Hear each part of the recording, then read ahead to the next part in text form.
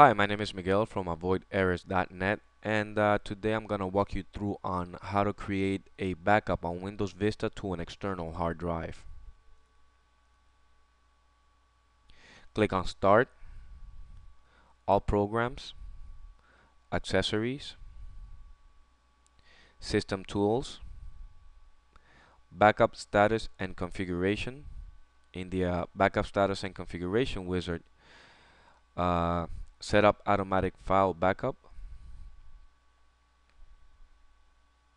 Make sure you have the radio button selected on a hard disk, CD, or DVD.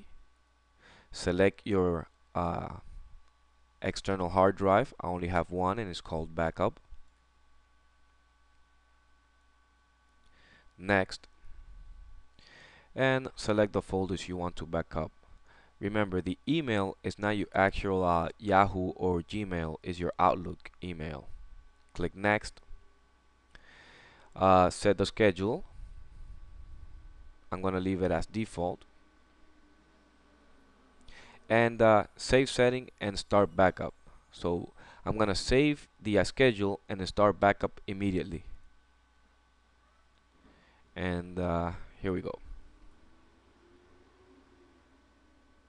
See, now it's creating my backup and it's already got the schedule.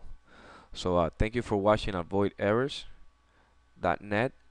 Feel free to log in to my webpage and send me any questions. Email me if you like on whatever it is that you like, or if you're having any issues, and I'll be more than glad to answer you. Thank you very much, and thank you for watching the video.